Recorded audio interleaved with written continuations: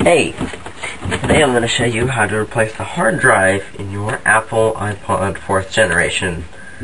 This is a 20 gigabytes, although the directions are the same for the 60 and the iPod video.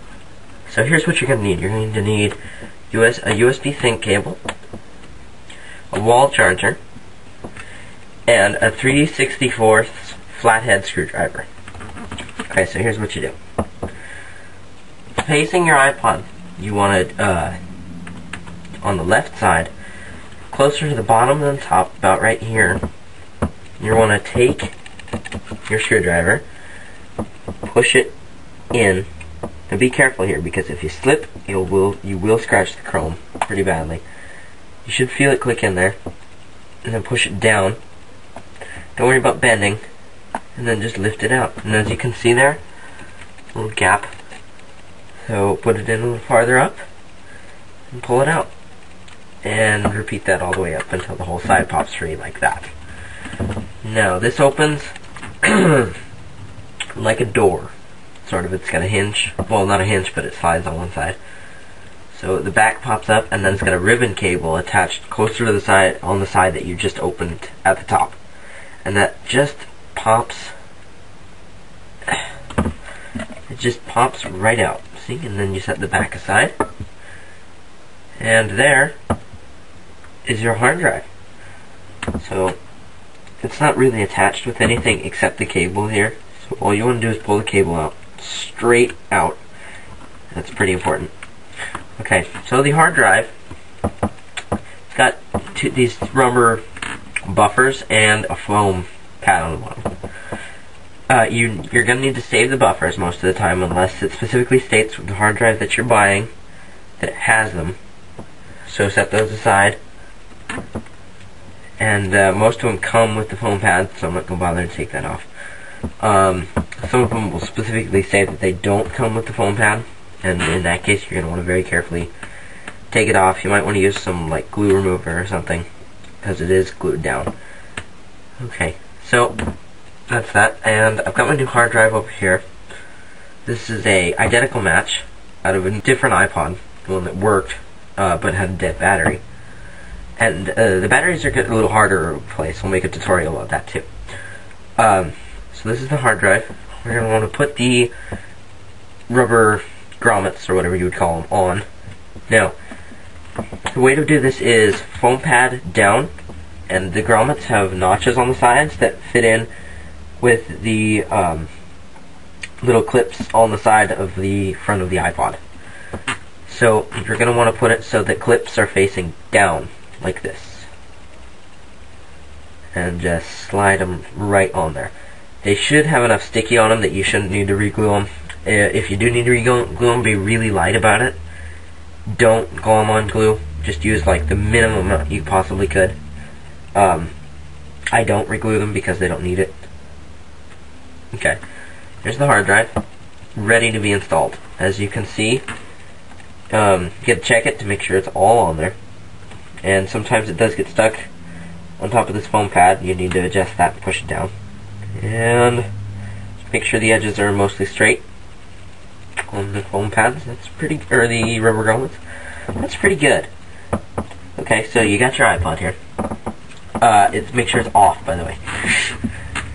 And the hard drive, you can't plug the hard drive in wrong because it's got a little slot next to the pins, and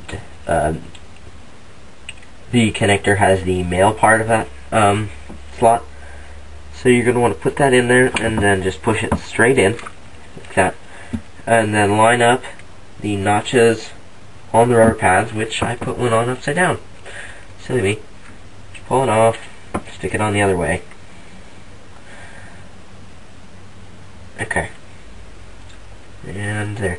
So line up the notches on the rubber pads to the clips on the front of the iPod. Like that. And then the metal tab that you used to pull the connector out of the hard drive, just lay that back down like that, like it was. Okay. And that's back on there. And then we're going to want to take our back and reattach the ribbon cable. It's pretty easy, just put it back on the way you got it off. and the screen should probably come on when you do that. That's nothing to worry about. It's just because obviously the hold switch control is on here, and it flips that when you unplug it. So now, to reattach this case, be very careful. You don't want to just put it on straight like that. You want to shut it like a door. So start on facing the front of your iPod. Start on the right side, and just align that so it looks like that. And then on the other side, just push it down until it clicks. Now the next step in repairing your iPod is you're going to need to put it in disk mode and do a restore. Now this hard drive in this iPod was used, so it already had a firmware on it, and that's why it booted up. The hard drive you get, if you buy it new, won't have anything on it, so you're going to have to install the operating system, and the way you're going to do that is hold middle and menu until it shuts off, and then quickly switch to middle and play, like this. And then it'll go into disk mode, and say disk mode, okay to disconnect. And this is when we're going to plug it into our computer and do the restore. So let's do that now. Okay, so I'm over here on my computer, and I've got iTunes open, and I'm going to go ahead and plug in my iPod, which we just put in disk mode. So plug it on in. And now the computer should find it, load the drivers. And iTunes has found it.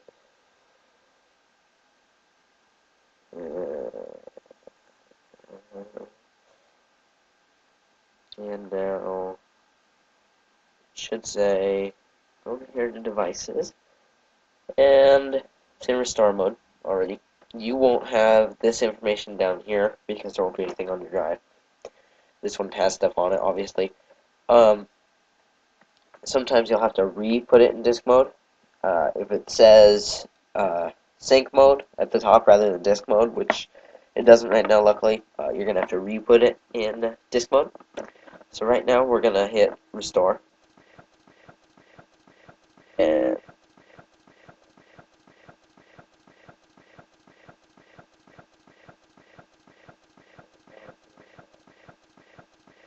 this can take a few minutes.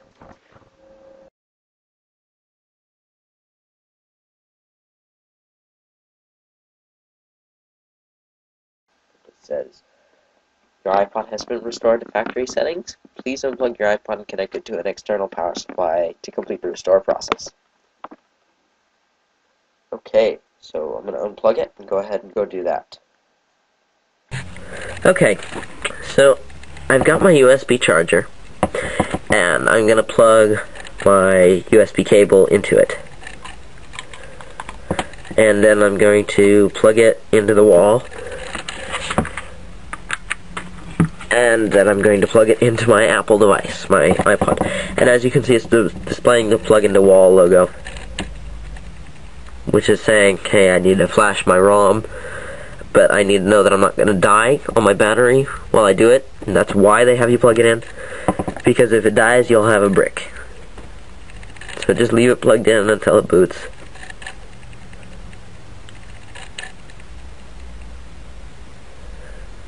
And this is where it goes and flashes the ROM. That's what it's doing right now.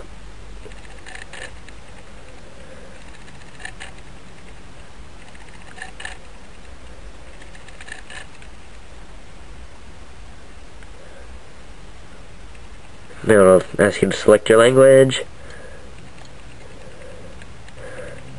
And there you go. You have a freshly restored iPod, and it's ready for you to sync music to it and enjoy. Thanks for watching. Please rate, comment, and subscribe.